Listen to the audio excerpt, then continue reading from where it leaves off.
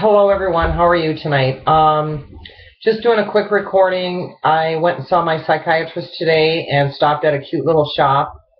Bought a really cool thing here. This is a symbol, a chakra, the chakra symbol for the heart and chest area. Really cool. And then I got these two little, they're typewriter keys that are my initials, MK. Can't see the other one so well. Oops. Oh, everything's backwards. Anyway, there's a little MK, nothing cute.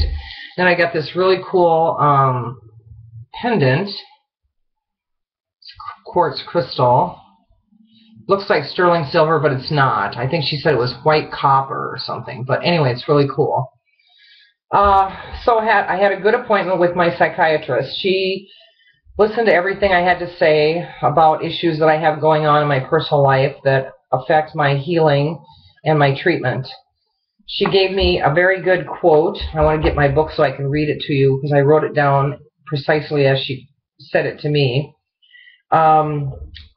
Excuse me. I told her that I had some amount of guilt from when I was raising my daughter, who is 35 now. I'm 58, so I was 24 when I had her, 23. She said that guilt is only bad if it makes you very weak in the present time. That really resonated with me and made a lot of sense. Guilt is really bad if it makes you weak in the present time. And guilt does make me weak in the present time. So I think that's our buzz phrase that we're going to be working from to counsel me back into some sort of normalcy with the diagnosis that I have of cancer. I would like to also just make a brief comment. I always watch television while I'm working on the computer doing things. And there was just a break-in from the normal broadcast with our President Obama, announcing that I believe it was the Senate that had defeated the proposal of a bill to do universal background checks on people that were asking for gun permits.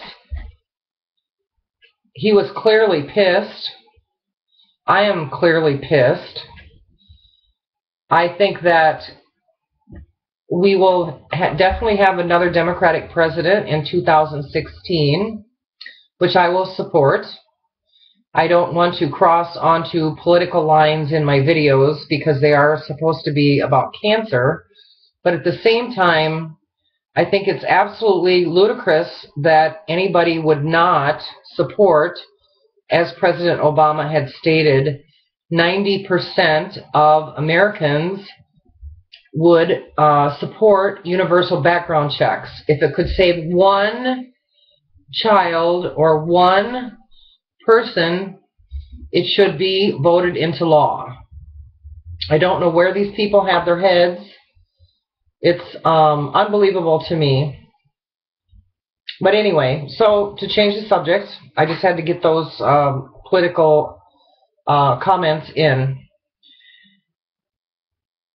Otherwise, I'm doing fine, and going to watch the news tonight to hear what they have to say about that. But I'm deeply saddened, and I feel so sorry for the Sandy Hook families that stood at the podium with him and had to endure the idiocy that was the blocking of this bill. Okay, see you all later. Put on a happy face. Bye.